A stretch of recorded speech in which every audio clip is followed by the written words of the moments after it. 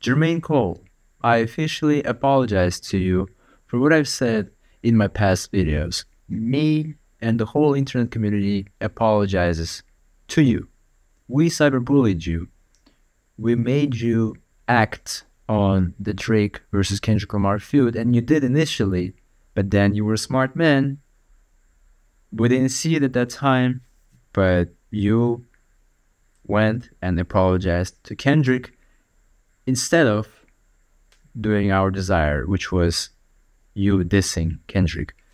You understood that there's some effed up shit is going to happen.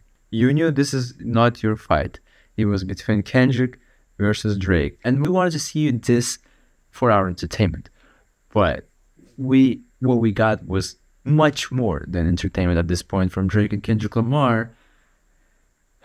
What we got is some evil, the most scary thing I've ever heard, because this is real life. This is not somewhere in the movies, TV shows. This is actually happening in real time. This is history being made, and what we're hearing from the song Meet the Grams, if that's true, this is horrific.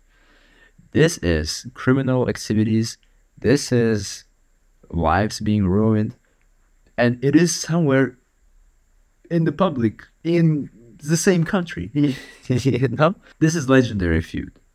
But instead of recapping the legendary feud, I'm here to apologize to J. Cole.